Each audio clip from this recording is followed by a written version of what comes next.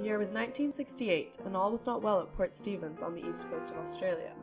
Bathers were getting mysterious stings from blue and silver invertebrates floating in the surf that looked like little dragons and had an effect to match, leaving a painful reminder up to 2 hours after contact. Specimens of Glaucus atlanticus were collected up and sent off to the Australian Museum, where scientists analyzed their makeup to find that the stinging capsules on their surface, known as nematocysts, exactly matched those of the Portuguese man-of-war.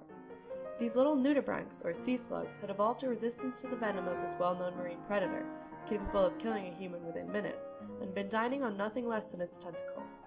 Nudi is derived from the word for naked in Latin, and these soft-bodied little slugs would normally be very vulnerable to becoming dinner themselves out in the open ocean.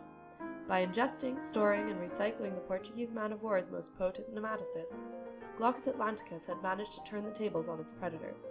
Its distinctive coloration now serves as a warning to anyone who dares try and nibble on this nudibranch, or, by mistake, brush up against it, since its co-opted nematocysts lie ready and waiting to pack a powerful punch.